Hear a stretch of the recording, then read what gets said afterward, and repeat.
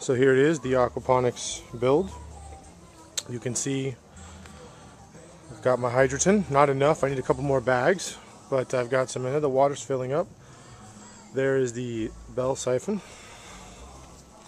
which once it gets to the top of the bell, it should automatically start a siphoning action and fill up the tank, which has some water in it. So we shall see if this bell siphon actually works. The water level is nearing the top of the bell, so any second now this should kick on. Looks like it just kicked on.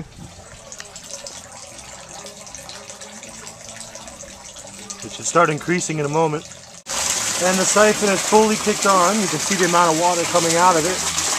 And it is just quickly going to drain.